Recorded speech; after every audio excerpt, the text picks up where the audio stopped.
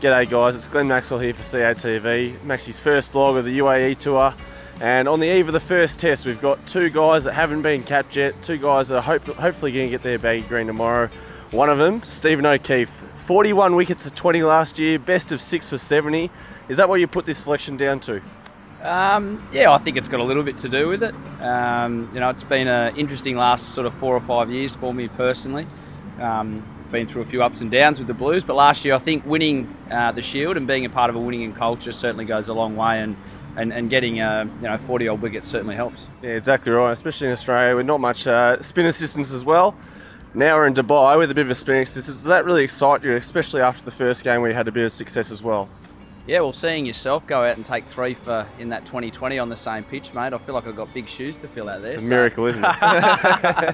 Well, it just gave me confidence that I know that I don't have to spin the ball too much to get wickets out there, Maxi. But yeah, look, I think given the conditions in the first trial game with the A team, it was pretty flat and slow, and I think it'll be pretty similar out there in the middle. So, look, the guys have been very supportive. I've spoken to Gaz a line, and he's been supportive and sort of making our roles really clear, and I'm just excited if I get that opportunity. If not, if I have to run the drinks, then how good will that be as well, being amongst the world, in my opinion, the world's best cricket team.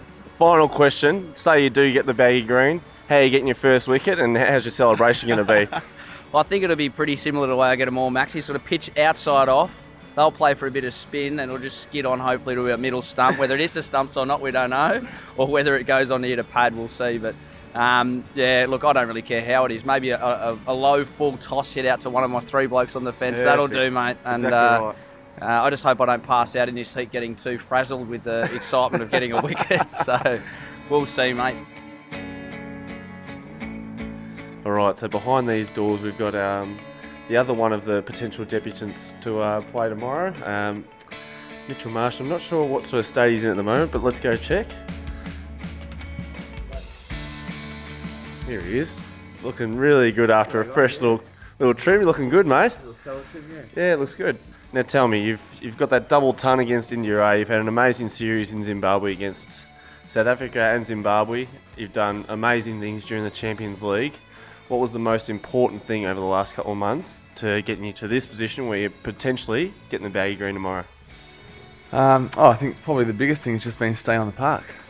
It's obviously difficult to score runs and take wickets on the sideline, so that's been probably the most enjoyable thing, is playing some cricket back to back, and then obviously being around the Australian setup for the last few months has been awesome, and it's such a great group to be around, so it's somewhere where hopefully I want to stay for a while.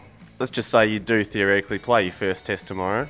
You get that first wicket. How are you going to get it, and how are you going to celebrate? Yeah, probably my first wicket will probably be caught on the boundary. Probably be 8 or 9 down, and tail ends will be slogging me, but doesn't matter how you get it, as long as you get one, that's all that matters, so exactly right. I'll be doing my best. Beautiful work. Well, good luck to you, Marsh. I hope you get that debut. And thank you very much for joining us, guys, here on cricket.com.au.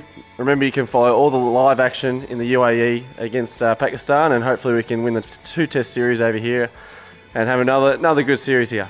Cheers.